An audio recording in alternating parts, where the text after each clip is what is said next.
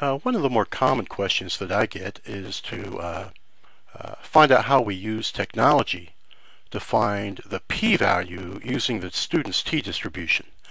Keep in mind, if we can use the normal distribution, we can always use the standard normal distribution tables to easily find the p-value, but that's not the case with the student's t-distribution because we have various degrees of freedom involved. So let's start to take a look at the problem. We can figure out how to use technology to find the p-value. So here's an example. Let's use technology, and by that we mean our graphing calculator, to find the p-value for a right-tailed test. And in this case, the sample size is 28, and the test statistic is 2.522. So we're using the student's t-distribution. Sample size is 28. Test statistic is 2.522. So keep in mind what we want to find out here. I drew a little graph here so we can see what we're looking for. We're actually looking for, since it's a right tail test, we're looking for this area to the right of the test statistic on the t-distribution. So here's our test statistic right here, 2.522, about halfway between 2 and 3, and this red area that you see represents the p-value. So the area represents the p-value here. So let's figure out how we're going to do that now.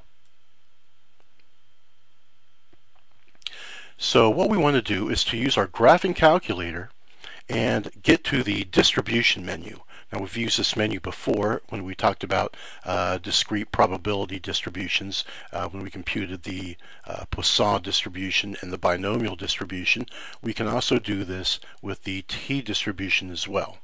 So the command that we want to use is the cumulative distribution function, that's CDF, for the t-distribution. So tcdf is the command, meaning the cumulative distribution function for the t-distribution. And so notice the format. We have tcdf, left parenthesis, the left endpoint. In that case, it's in our case here, in this example, it's 2.522. Then the right endpoint, well, in this case, it's really infinity because we're looking for all the area to the right of this test statistic t. And then finally, we want to put in the degrees of freedom. And if you remember, the degrees of freedom is always exactly one less than the sample size. So I put in a note here. You can't put in infinity and negative infinity in your calculator. So what I usually do is I usually use negative 1,000 to represent negative infinity and 1,000 to represent infinity. Now I know those numbers are large, are very small compared to growing without bound infinity. But keep in mind what these numbers mean. By 1,000 I mean 1,000 standard deviations to the right of the mean. So that'll always find our area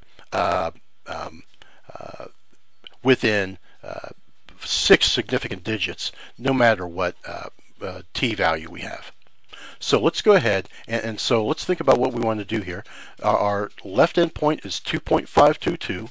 The right endpoint is 1,000 standard deviations to the right of the mean. And let's look up at the problem here. The degrees of freedom will be 27 because the sample size is 28. So let's call up our calculator here now. And let's go ahead and start to do the computation. So we'll hit the second key on our calculator, and then the vars key. That gets us to that distribution menu. And notice here that option 6 is that tcdf command that we talked about. So I'll just go ahead and hit the number 6. You could also go down and scroll down and highlight that and hit enter if you'd like. So remember, we want to put in our left endpoint first. So that's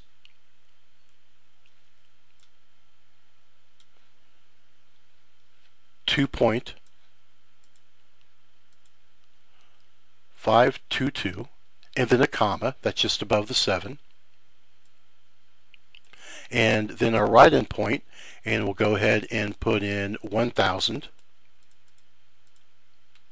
then another comma, and then our degrees of freedom, and that is 27. Close the parentheses. Now if we hit enter, we go ahead and we get the output now. So we see that the p-value for a right-tailed test with 28 for the sample size and a test statistic of 2.522 would be what? 0.0089, and our convention here is to round those two p-values to 4 decimal places, so we'd write 0.0089 for that. So that's how we can find the p-value using the student's t-distribution using our graphing calculator.